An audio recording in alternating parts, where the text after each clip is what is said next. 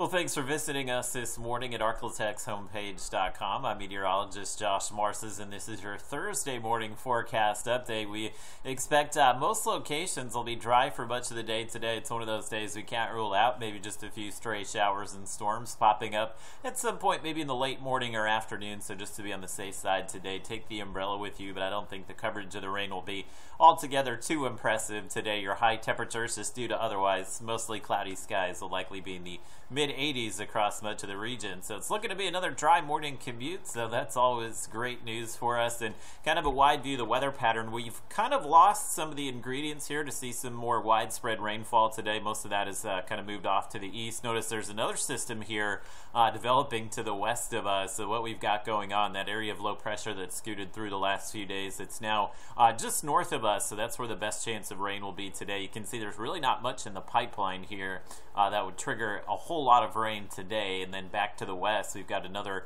area of low pressure. Once that begins to move in next 24 to 48 hours, we should see a slightly higher chance of rain, especially Friday as well as Saturday. So the bottom line here, we do expect some of these scattered thunderstorms, really just hit and miss storms through the upcoming weekend. I know the rain chance yesterday was pretty high. It turned into kind of a dud day, but we did see a few scattered showers out there, and I would expect that we will see the same again today. Your temperatures almost exactly the same as yesterday morning. Most of us either in the upper 60s or low 70s, and highs this afternoon will be in the mid 80s. I do expect that we'll see some sun pop through as well, so there's always the chance we could be maybe just a little bit warmer than that, but either way, decent high temperatures for us this time of the year. Look at your Robins to the Futurecast. Again, it is showing a pretty dry morning here, but maybe a few showers and storms popping up, especially this afternoon. And notice the scattered nature of these, showing some rain on I-30 and then some rain south of I-20. So it really doesn't matter where you are today. We'll have at least that 30 to 40% chance of a shower